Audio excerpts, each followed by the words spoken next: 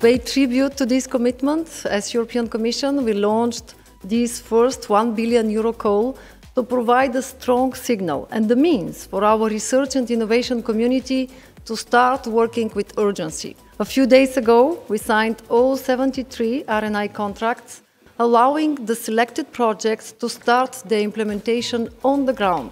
Now, the 5 projects who presented themselves today showcase the level of ambition and the tangible contributions that they can make to the European Green Deal objectives.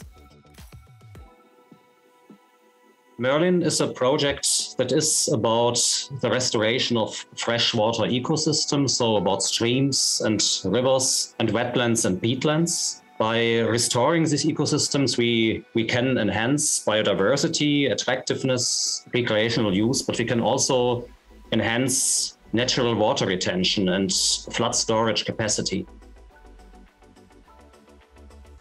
Our project School Food for Change is about looking at the purchasing practices of cities for their schools, getting them to serve more healthy and more sustainable food to children. We're going to be going one big step further in School Food for Change, and we're looking at schools as systems for transformative change of the food that is produced and consumed.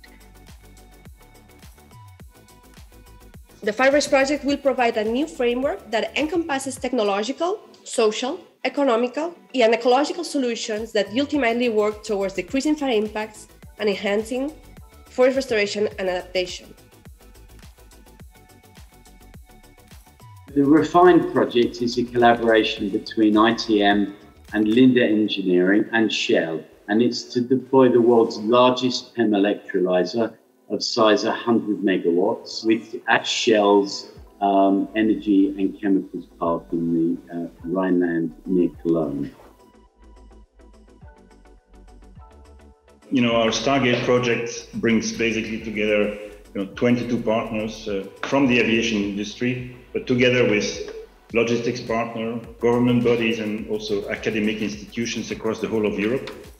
Our mission is basically to develop, test, and implement a series of innovative solutions that will make the airport ecosystem considerably more sustainable.